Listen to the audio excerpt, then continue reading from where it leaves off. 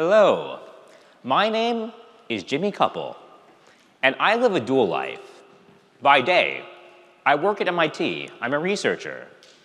I work on program synthesis, programs that write programs. By night, I lead workshops teaching software engineers like yourself how to write better code. Today, I'm going to talk about something from the intersection of both worlds. Software engineering advice today is confusing. For anything you read online, you'll find someone else arguing the opposite. And today, I want to ask the question, how do we find a source of truth in software engineering advice? This whole situation reminds me of another source for truth. How do you prevent scurvy? Scurvy is an ancient disease caused by vitamin C deficiency. And after thousands of years of deaths, finally in the 1700s, a British scientist named James Lind proved in an experiment the cure: eat citrus. And so by the end of the century, the Royal Navy had started requiring all of their sailors to drink lemon juice. So the scurvy rates went from crippling to almost none. But then, in the 19th century, they lost the cure. They didn't understand it well enough. They thought, lemons, why not limes? Big mistake. As a result, there were multiple voyages to the poles as late as 1910 in which everyone got scurvy and people died. Now imagine that you are an 18th century sailor and you ask the powers that be, how can I prevent scurvy? And the answer comes, eat citrus. But wait, lemons, not limes. And wait, do not boil it. And wait, do not store the juice in copper. If you store it in copper, it's worthless. This is kind of starting to sound like witch doctory. Now compare software engineering advice. But first, before I get there, so from this, I coined the term citrus advice. The advice to eat citrus is good advice. It saves people. But it was not precise enough to capture the reality. And so it came with this long list of caveats that made it hard to use. The precise advice is to get vitamin C. And while it took about 200 years to get from citrus to vitamin C, this is the ideal to be aiming for, the simple thing that explains all of the caveats. Now compare software engineering advice. The guru says, discover abstractions to make your code shorter. Okay, I abstracted my code. No, that is the wrong abstraction. Duplication is better than the wrong abstraction. Well, then how do I know if an abstraction is good design? Well, you see, good design leads to simplicity. Okay, I simplified my API. No, you broke your API.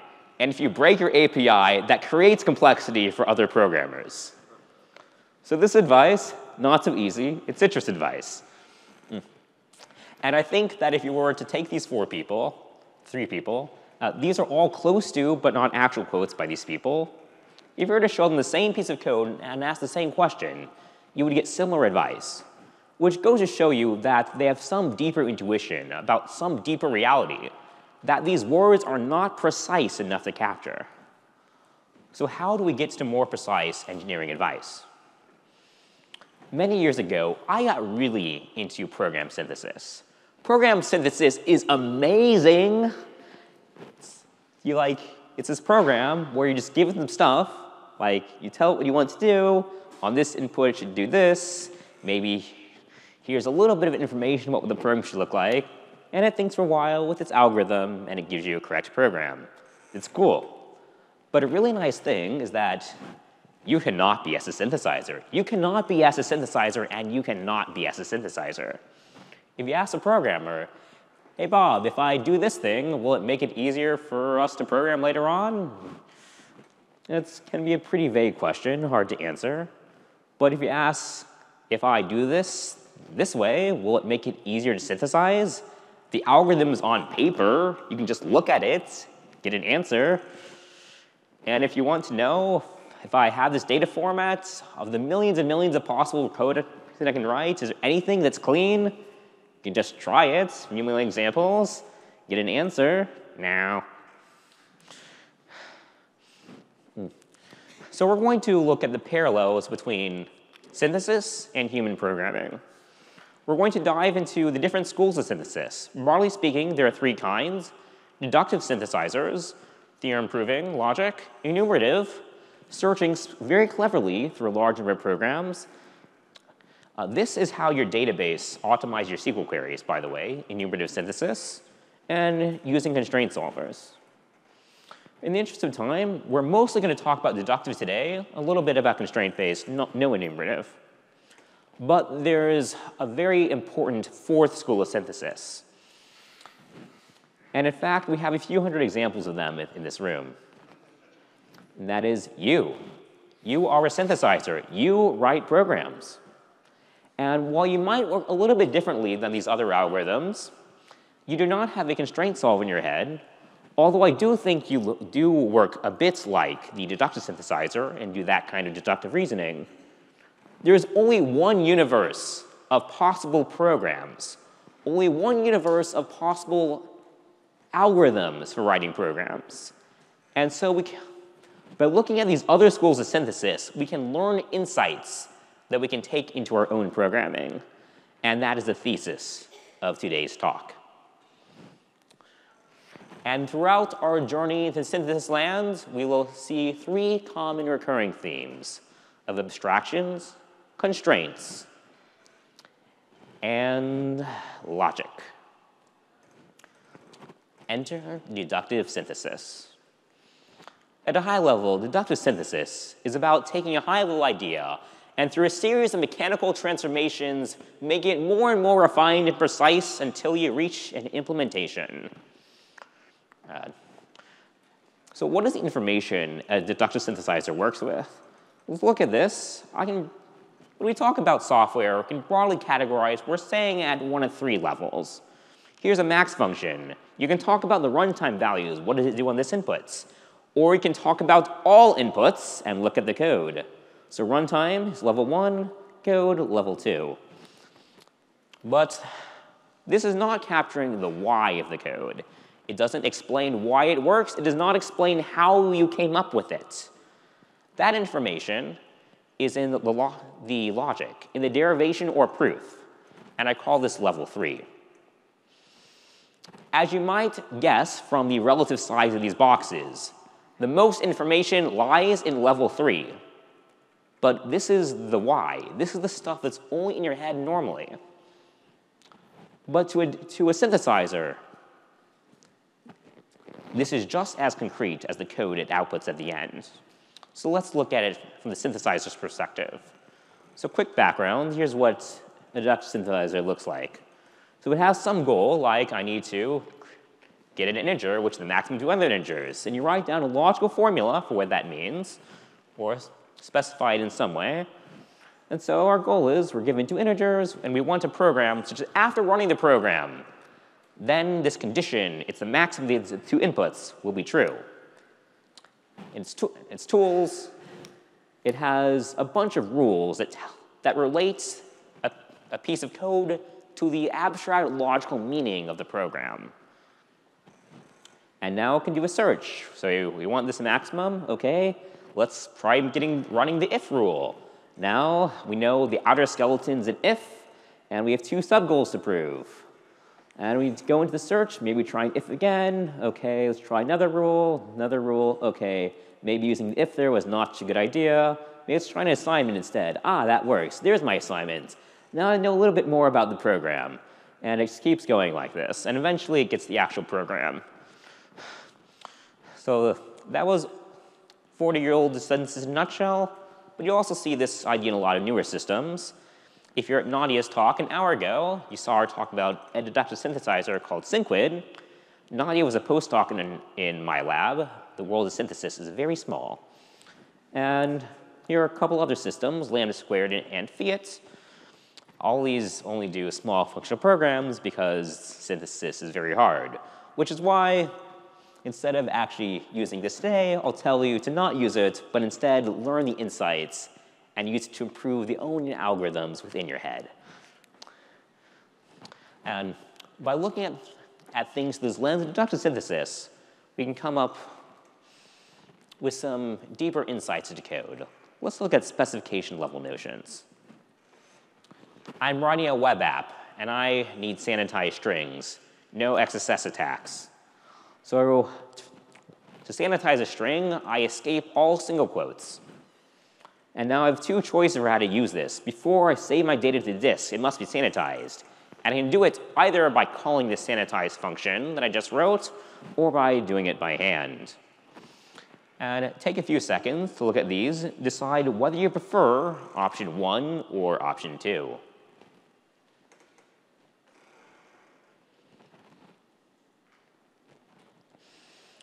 So when I've shown this programs before, it's, say, a plurality prefer option 1, a slightly smaller number have no opinion, and a small minority prefer option 2. And in a minute, I'll give you a sense in which option 1 is a correct answer, and there's some interpretations. But so how else might you have come to this conclusion? Well, you might have used the folk engineering advice. And it's like it's more abstract, but the other is more direct. And this one's already been happening. It's more to understand. It's easier to change. And when you're working at this level, it's basically like two lawyers on the podium arguing with their side, and both of them have case law to support them. It's hard to get a real right answer. And even if you do, it might not be good enough. So here's an engineer that I used to train. Let's call him Steven. And his head is full of citrus advice. And he looks at this and says, option 1, it centralizes the code. Good job, Steven. But his understanding of the information hiding was not deep enough, because 5 minutes later, I gave him a similar example. So this time, I have my Twitter box, and I type in 139 characters, and it says too long. What? It's because it escaped my string, and it double counted every single quote, because every single quote became 2 characters. So let's not do that. Let's undouble count the single quotes. And I'm very glad that the Python standard library has this count function. It made this slide easier to write. But I propose, instead of doing that, we abstract this counting pre-sanitized string into a function. And Steven looks at this and he says, no. Option 1, it's a mistake on the slide, just to say option 1, is over-engineering. This is premature abstraction. Evil! In a moment, we shall see how there is a principle that picks option 1 in both circumstances. And if you adhere to this principle, then not only is option 2 dispreferable, it is wrong. And by wrong, I mean compile error level wrong. This comes to the idea of encapsulating ideas. Information hiding is not about private methods and caps and classes, it's about encapsulating ideas. And what the F does that mean? So this is one of those vague things you might have heard before, where once you learn to think like a synthesizer and actually see the logic it's based on, it becomes very precise. And so let's do it.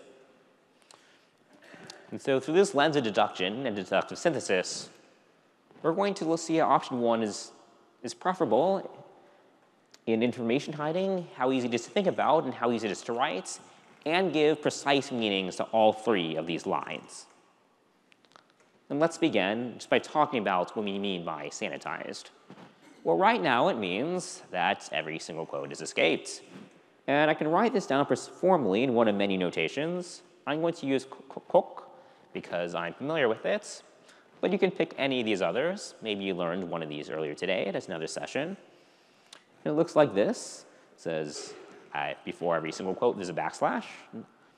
And now other modules can use this definition when they're reasoning about code. But there's something missing here, which is really that definition I gave as sanitized, that's just today's definition. And other modules can use it, but what if tomorrow I decide I need to escape other things? I've changed the meaning of being sanitized. Now, all this other code that in the reasoning uses the fact that this is what sanitize means, those are now broken. So what I want is to put all current and future meanings of sanitized behind some abstract predicates. And say, I give you the string, it is sanitized. What do you mean it's sanitized? It's sanitized, and that's final. And now this sanitization module can change its mind about what it means by sanitized, and no one will ever know. It's a secret. And that is an abstraction barrier. Do not cross. Now, you might have seen a diagram like this before. Oh, I centralize my functionality. I wrap it in a function. You can't expose it. This is not like that. This is purely an idea.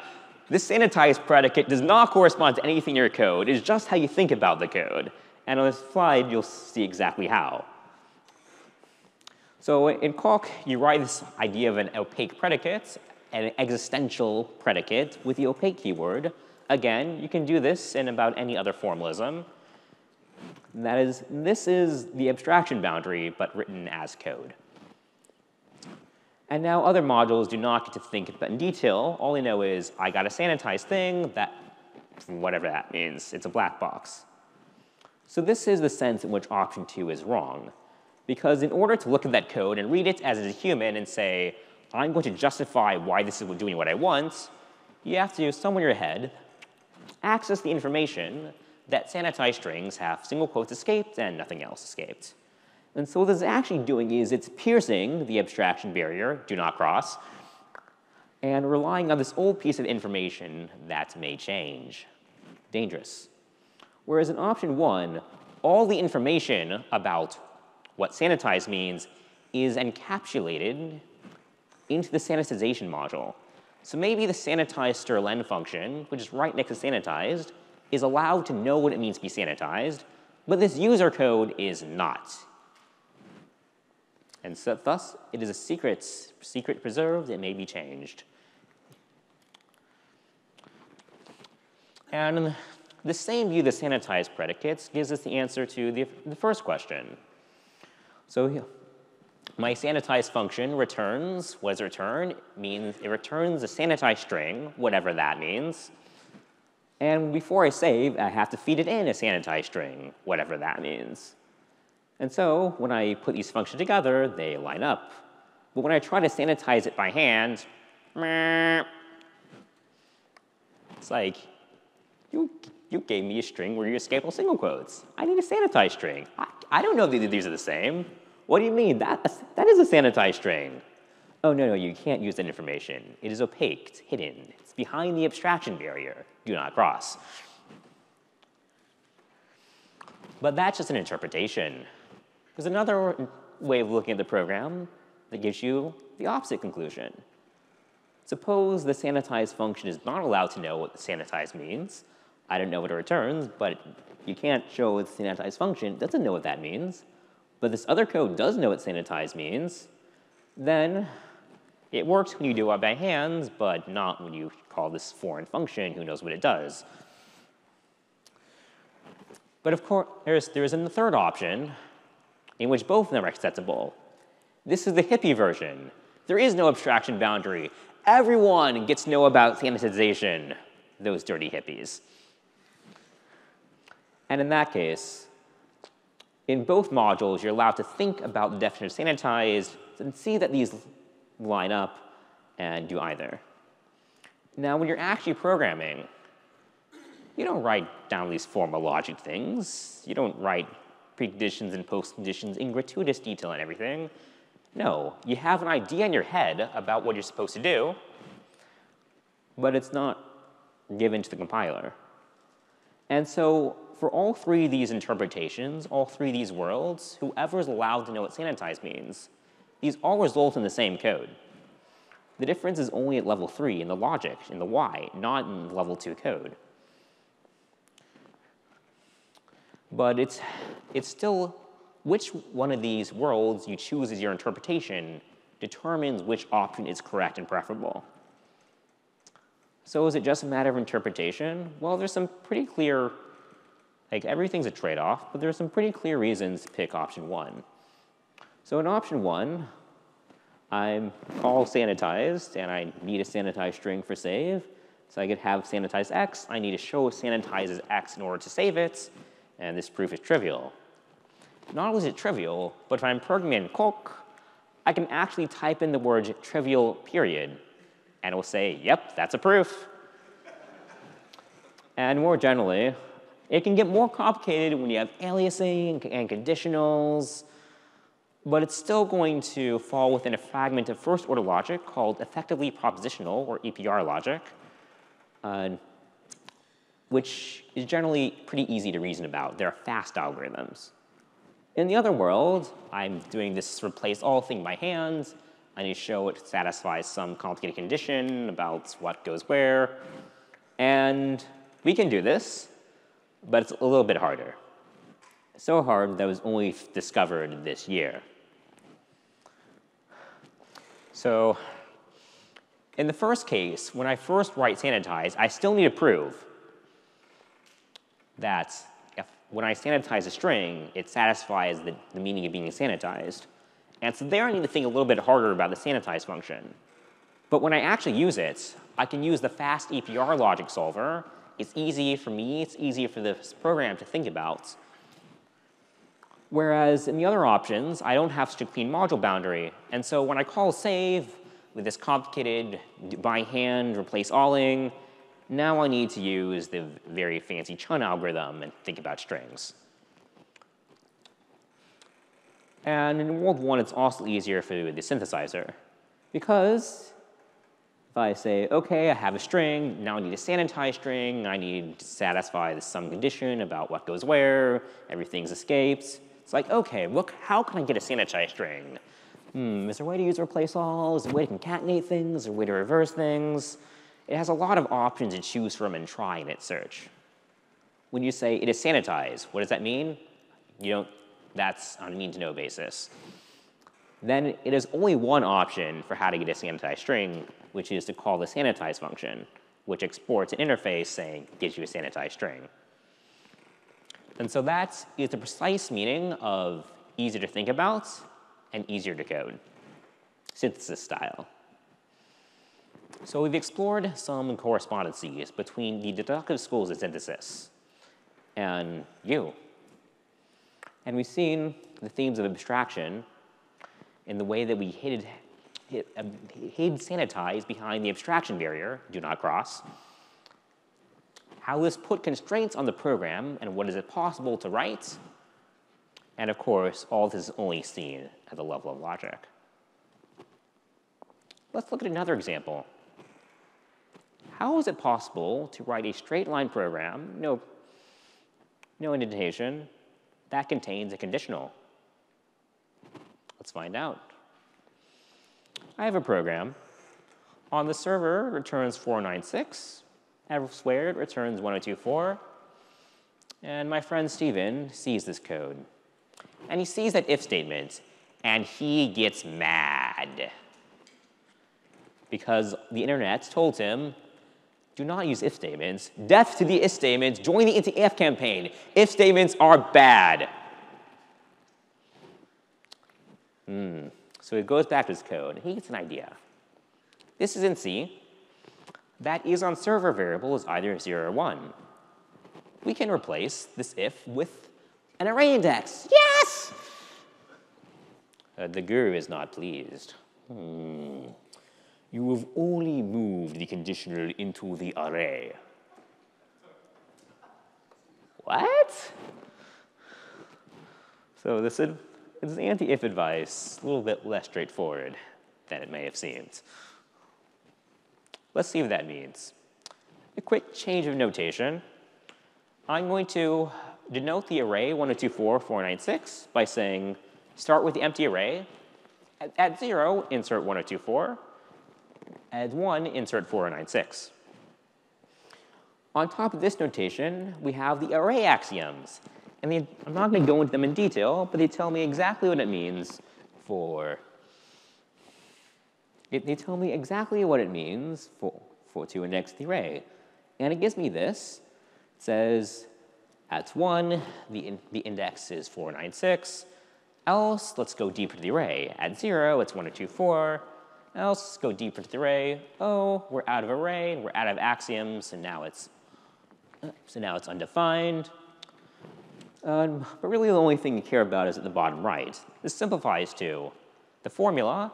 If x equals 0, then the index is 1224. And if x is 1, then the index is 496. That formula is conditional. If x is this, then it's that. If x is this, then it's that. Now, using this, we can go back to the program and come up with a logical formula to describe what the program does. And we get a conditional. If it's on server, then it's 496, else it's 1024. And we can use other axioms to do the exact same for the original program, and we get the exact same formula. And so there's a sense that both these have a conditional, the same conditional. And so the synthesizer is only looking at these formulas. And so from its perspective, these two pieces of code are not just semantically equivalent, they're actually structurally identical. We haven't changed it at all. And so conditionals are a semantic notion, not a syntactic notion. Just because you don't write the letters IF does not mean there's no if statement in your code. So the thing that happened here was the array index was a conditional in disguise. Does this mean we should have an anti-array campaign? No arrays, death to the array? No, not every array access is a conditional, but the difference is subtle. And it cannot be purely determined from the code, but is a property of rather the level 3, how you think about it. Let's inspect. Here's another array. It's a list of all the president names. And using that, we can define a president after function. The president after Washington was Adams. The president after Thomas Jefferson was James Madison, and so on. Here's a pretty simple function that does that. It totally breaks on bad inputs, negatives, the last president. Don't tell me about those. It's a simplified example. And let's talk about what it means to index into this array.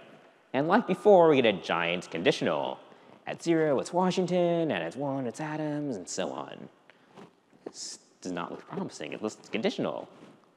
But if you already have a notion, an external notion of the ith president, then you can relate this formula to that. And you can get this simpler formula. It's the index of the it's the name of the ith president, which does not involve any branching at all. And now we can use this abstracted formula to look at this code and think about it in a very straightforward manner. Get this index, I get the name of the next president, and I'm done. That's how you would think about it, and that's also how a verifier or synthesizer would think about it, just like I've written down here. There's no casework in here, there's no branching, it just works. And so that's a sense in which one array index is a conditional and the other is not. So the difference is that we're able to abstract one and not the other. Maybe you could abstract the size array, find a better way of thinking about it, but I didn't. And because I didn't find such a way, that was conditional and this one is not. So we've again seen this insight from the deductive school of synthesis to the human. And when you see an abstraction and how we abstracted the array access, this lets us put extra constraints in a program, like death to the if statement. But this only can be understood at the level of logic. Let's go into another school of synthesis, the constraint-based. And this section is going to be a little bit different from the previous ones. I said at the beginning that a human and a deductive synthesizer are kind of similar, and so deductive synthesis can shed light on software engineering advice. Whereas the numerative constraint-based, they're not like a human synthesizer, so they're just going to eliminate the nature of the programs themselves. We're going to be talking about a tool called Sketch, built by my advisor, Armando Solozama. And the Sketch is about programming with holes. It's like humans are clever and insightful and slow. Synthesizers are dumb, thorough, and fast. Let's put them together. You're going to write a higher level of the program, what the program kind of looks like. The synthesizer is going to fill in the details. So here's the hello world example. That question marks is a hole. And so this thing is asking, find me an integer question mark such that x times question mark is equivalent to x times x for all inputs. And you might figure out the answer. It's 2. And the synthesizer will figure that out too after 0.452 seconds. You can do more complicated things like sketch. Like if you have a really inefficient linked list reversal, you can get the fast one. You do need a bit more of a complicated hole than an integer, say like some number of statements where a statement looks like this, but it can do it. So I'm going to give you a 2-minute version of the synthesis algorithm. It's 2 parts, constraint solving and the CGIS loop. So it looks like this. For simplicity, all integers are 2 bits. You'll thank me for that in a moment. And we can just say, let's look at the bits of the input and the whole and the arithmetic expressions. And all these give us constraints that the bits of the digits of the plus expression need to match the corresponding ones in the multiplication expression. So we get a list of constraints on the bits. And now we can also write down bits level formulas for every bit of the plus and the times. And it looks like this, some big Boolean formulas. Thank goodness these are only 2-bit numbers. And now we'll just solve for what the bits of the whole are. And if you've taken a theory computing course, you might start getting a little scared. Because in a theory computing course, you might have learned that this is the Boolean satisfiability problem. We need to find assignment to these bits so the thing works. That's the SAT problem. Oh no, that's NP hard. And that is a lie. Because it's actually NP easy. And by that I mean that modern SAT solvers can take in millions of variables and solve them very fast, most of the time. In this case, we're lucky enough to be in the most of the time. And so we figure out the bits of the whole, and we get the final answer of 2. Woohoo, synthesis! But really, it makes it easy to think about if you just pick a few inputs at one time instead of all inputs. So on top of this, we built something called the counterexample guided inductive synthesis loop, CGIS. And it's basically a conversation between 2 parts, the inductive synthesizer and the verifier. The inductive synthesizer takes some input, takes some tests, gives you a program. The verifier takes in a program and says if it always works, if not, if failing inputs. So does this work? No, it fails this input. Does this work? No, it's a failing test. Does this work? Yes. In other words, CGIS is test-driven development. And from this, I get the idea, maybe you can somehow use Sketch and CGIS to tell us something about testing. So let's do it. What we're going to do is I want to see if my test case is good enough. If it's good enough, if the test passed, my program works. So is there a way to write a program that passes all my tests but is the wrong program? Let's use synthesis to find out. So a view of testing is that you have some space of correct programs that you want to find, and every test is going to narrow down the passing programs more and more, hopefully to just the correct ones. But there's something missing from this story.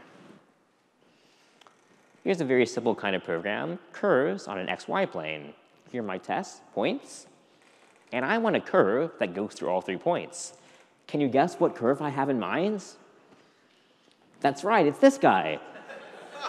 No, here's another test. Oh, you mean this one? But if we add a structural constraint that the curve must be a line, then those 2 options go away. And the only option is this line. And not only that, but I need fewer points, fewer test cases. And programs are just generalized polynomials.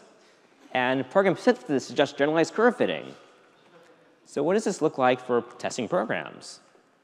Well, if you have some kind of structural constraint in the programs you can write, then maybe you don't need this 3rd test. So let's put that in action. So I want to synthesize a function to do something very complicated, get the length of a linked list. Here are my 3 test cases on the left. And for this, I do need to have some kind of oracle that tells me what the correct answer is. Using this, I'm going to synthesize a length function which passes all the 3 tests that I gave it, but there is some input, list question mark, which differs from the correct answer. So pass all the test cases, but it's wrong on somewhere. Let's synthesize. So first, I say it'll have at most 3 branches. Each conditional looks something like this for some reasonable list operations. Now, here's what things can happen within each branch, and let's see if it can come up with something. And it does. Sketch produces correct output, not readable output. And so in order to make sure I have the right program, I need to add another test, like a list of length 3. And now it says, if it passed all the tests, there's no way to make it the wrong program. But if I restrict my program a little bit, then I don't need that test anymore. And just with the only 3 tests, I must have the correct program. So there's all this talk about more coverage, more tests, more precise. But we don't often hear about writing simpler code, in that the more of one we have, the less the other we need. If you write simpler code, then you don't need as many tests. And it's a choice, but I know which end I prefer. Because there's a saying that quality cannot be tested in, quality must be built in. And this is what it means. So we've gotten some insights into writing programs, writing tests from the school of constraint-based synthesis. And again, we've seen abstraction in our use of this test oracle, constraints and how we restrict the program space to make it work, and the synthesis algorithm itself is based on logic. So we've seen a lot of stuff today. You've learned the high level of 2 different synthesis algorithms. Yeah, seen a lot of stuff you probably haven't seen before. But really what we're doing is reaching that black box in your head of how you write programs and kind of opening up a bit and seeing how it works. And in doing so, we can start to stop accepting the vague answers for what we should be doing. Start to accept, maybe we can think a little bit deeper about what's going on. What is it possible for me to write right now? Programs aren't a Wild West. Not anything goes. There's a structure to what it's possible to write. And we're accepting that we can find it. So my hope is that by coming here today, you're all joining me on a journey to get away from the citrus advice we become used to. Start to learn how to see the vitamins in our code. Because the first step, most important step you've already done. To get to more precise functionary advice, the big step is simply to believe that it's possible. Because you are a program synthesizer. So if you want to see more about this, check out my blog. I love this stuff. I also teach it. I have a web course starting in 2 weeks. We have one of my former students sitting right there. I'd like to thank all the people who made this possible, the people who invented what I talked about, as well as the organizers. But most importantly, St. Louis is my hometown, and so we have a very special guest in the audience today. I'd like to thank my father for never telling me that I'm crazy, even when he thought it.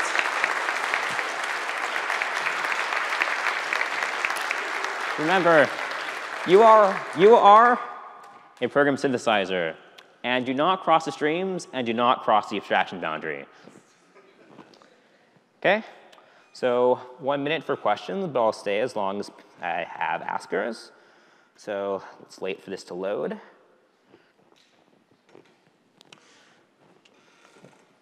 While it's loading, I'll take a hand. Oh, it loaded. Oh. Let's see. I do not see any questions.